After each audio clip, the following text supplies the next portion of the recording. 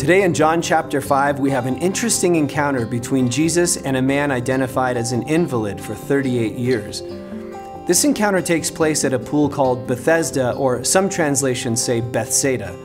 Here, people with blindness, paralytics, or other physical limitations would go to the pool because they believed the water there could heal them when it was stirred. First, Jesus sees the man and he asks if he wants to get well. The man doesn't even give Jesus a direct answer. He gives a reason or possibly an excuse as to why he hasn't gone into the water.